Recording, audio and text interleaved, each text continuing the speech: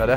So what are we doing it? We're going like 1, 2, go, or 1, 2, 3, go? 1, 2, 3, go. Alright, I'm going scissors anyway. Oh yeah, yeah. I'll go wrong. Oh. 1, 2, 3. Yes! Yes.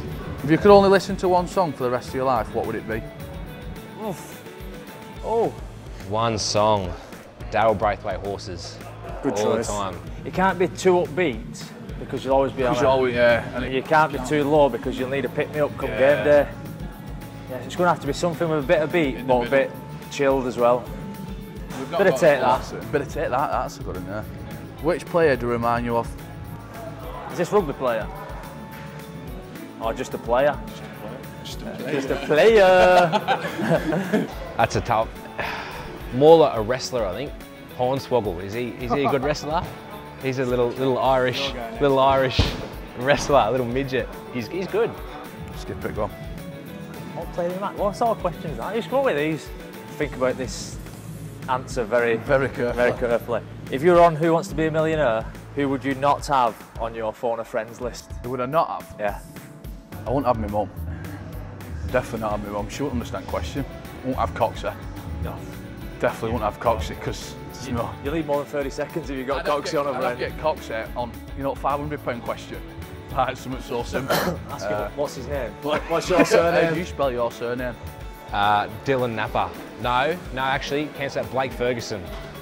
Dead set. He would not know a thing, not one thing. Who would you have? Not have? Blake as well. He's simple. Simple. Fergie, simple. Yeah. Hey? What is, oh, it's your go. Oh yeah, on this one. It's just excited, mate. Little game show host. Oh, what is the thing you find most annoying about me? That you don't own a wallet. Well, at least if you do, you don't get it out very often. Yeah, that's a good stitch out, that one. That one's probably an easy one. There's probably a couple. One that you never buy coffees. That's a lie straight away. And the other one is game day. Why? Because like literally, if you could get there as you're going out for warm-up. I'm not getting there and put lines on pitch. You'd get there as we was going out for warm-up if you could. Yeah, you get there and put posts up. But we're early, we're there, we're prepared. Wow. Chill out. Nah. Literally, I'm leaving for the game and he's still in bed. Absolutely. So that's the one thing I have to drive every game day. You don't drive any other time. And I always drive you team run. Drove me today, that's I have drove you today, I picked you up this morning. That's it. But yeah, probably game day. Go on, this is a big one. We see a group of girls and want to start a conversation. Who is leading the way and what is the line? Who's leading the way? Yeah. Oh, Coxie. 100%. Coxie lead the way. Yeah. At lads.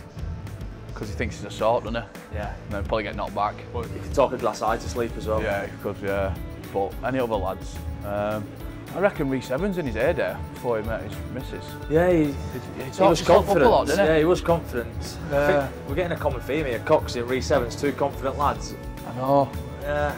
I reckon them two would lead the line, but they'd soon get knocked back. Yeah, they 100%. They'd go break the ice, and then everyone else floods in. They'd fall in, and then we'd get the floods in.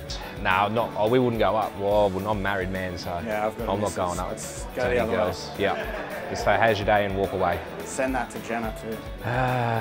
If you could have been brought up in another country, where would you choose and why?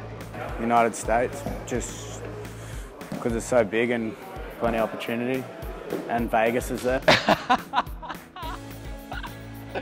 We were both stuck on a desert island. Who would last the longest and why? It's going to be me out fattest. Yeah, we're going off body weight. Body weight. It's got to be me. Fat supplies. By about 3 years. Yeah, I'm gone after 2 days. Skeleton in corner. So either that or you eat me. Well, we could actually like cut some bits off you. Yeah, and then we'll. I could Stefan last long. He's got a bit more nonce to me. I'm just all in and nothing. Yeah. Yeah. You're seeing a bird climbing to the top of a tree falling and falling out. Dead. Yeah. That's me done. I'm waiting for you to fall out, then eating me. So he's too smart. That's why he's an half-back and I'm not. If we were both stuck on a desert island, who would last the longest and why? Me. I agree. You're a good wrestler, and I think you would eat me by the time that happens. How would you describe me on a dating website? Confident. Please. I'm not giving you a lift home. You don't actually talk to the girls that well in person, face to face, so a text and that, I think you'd be good on it. So a dating website, the Tinder, I reckon, you'd go all right. What do you find most inspiring about me? Probably just the way you are each week. You know what you're going to get. You know, you're probably our top performer or in our top 2-3 performers week in, week out. I think probably the way you've done it the hard way as well.